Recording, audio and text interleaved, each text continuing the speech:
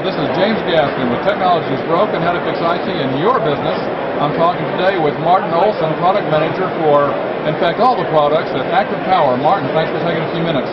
Thank you. And what kind of fascinating thing do you have your hand on? What we're standing in front of here is a what we call the UPS flywheel system.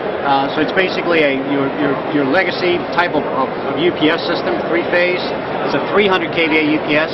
Instead of a bunch of batteries, a bunch of chemical batteries sitting on racks around it, we basically have this flywheel here, produces 250 kilowatt of energy, and it basically provides that with this one wheel that's spinning in here. It's a 600-pound steel mass that we spin at about 7,700 RPMs.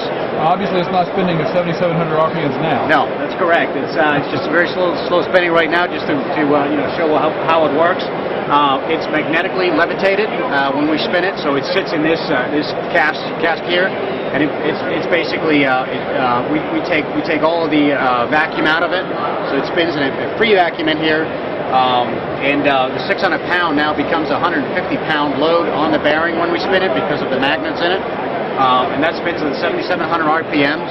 That then provides turn to 250 kilowatts. So in normal operation, just like you have a trickle charge on your batteries. To continue to charge your batteries, you use a little bit of energy to spin the wheel here. So it just works as just a wheel that we spin at all times. When we have a power outage, we release the energy from the wheel and it spins on its own. It typically spins for about 15 seconds, which is plenty of time for any generator to start up. The generator typically starts within 6 or 7 seconds, which gives you more than enough time, obviously, to move your loads from the UPS to the generator.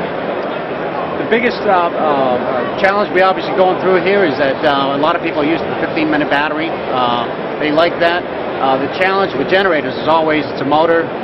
You typically only get one attempt to start it. So 15 seconds is really more than enough for the generator to get up and running. The generators are better than they used to be.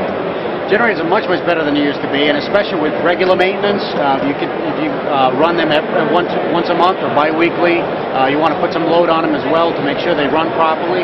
Probably the one biggest thing that we see as a problem with a generator starting it up is the starting battery. There's always a battery in the generator that starts it up. We actually have another solution for that we call GenStart.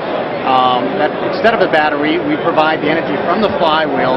So when you have a power outage, we use energy from the flywheel not only to protect your load, but also to provide energy to the engine starter on the generator. So in that way, you're backing up the backup generator. That's right. Back it up both.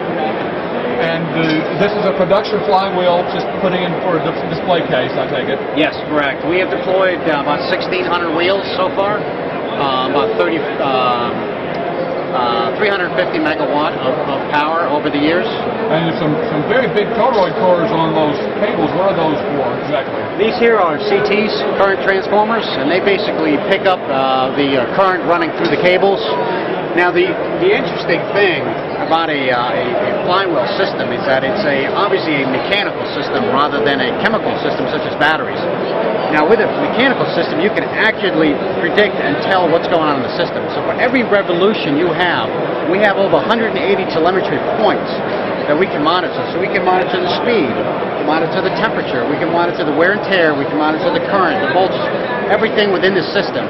So a dynamic system like ours is much easier to predict what's going to happen when you finally have demand for that backup energy.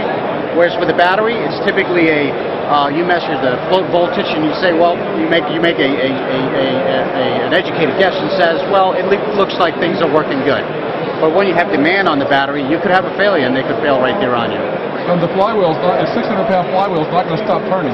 That's right. It's not going to stop turning just like that. You're going to know. In fact, what we do as well, this is a 300 kVA UPS flywheel system.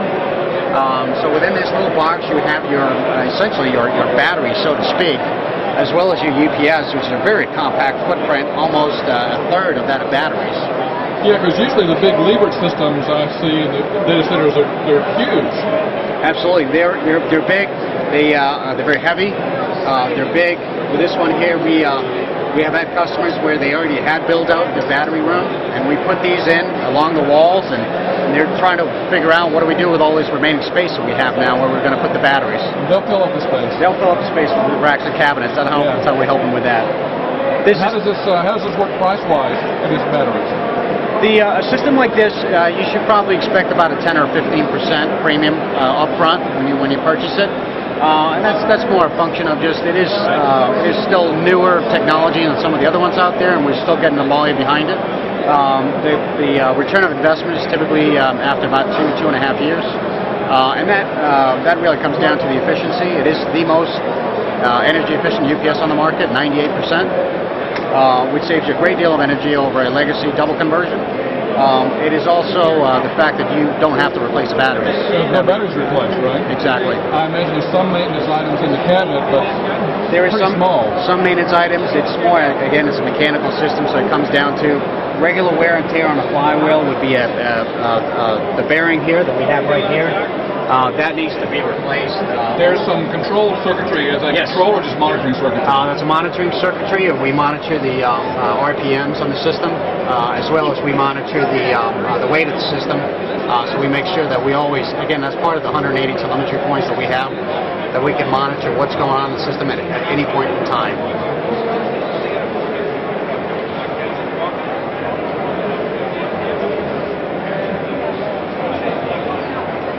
And you put would you say 1,600 of these out already? 1,600 of these out already. And I know Flywheels had a big push, a big PR push a few years ago. They were going to put it in buses and all sorts of things, but they tended to disappear. Yeah. Are you guys the first with a commercial flywheel system like this? We're not involved in any of that at this point. No, I mean for this. As I've not seen anybody deploy a flywheel in anything. Other than you guys, yeah. Yeah, that's probably true. I mean, the data center market lends itself well to this, especially with the generator starting up quickly. It's just a very obvious application to put it into. There are other some newer startup companies that are looking at, especially in train stations. You have the electric trains coming in. As they brake, they basically spin up a wheel, and as the train takes off again, drains the flywheel again, and it takes off with that energy. That way you prevent the spikes happening every time you have a train taking off. That works very well when if you have it in with all the train stations, the companies, the transportation authorities, but unfortunately we don't, and we've kind of focused on a mission critical market here. Well, if you could reduce a 200 kVA, how big is this 200 kVA? 300 kVA. You can reduce a 300 kVA battery backup system to this size, which is not about a rack and a half. Was it about 30 inches wide? 40 inches wide? Yeah, 45 inches wide. Yeah. That right there saves you some money. Exactly. Great. Well, this is Martin Olsen with his battery backup powered by 600-pound flywheel for ActivePower at the ASCOM show in Dallas, Texas. Martin, thanks for talking to us. Thank you very much. And this has been James Gaskin with Technology is Broken, How to Fix IT in Your Business. And who knew that fixing IT meant a flywheel? Thanks for watching.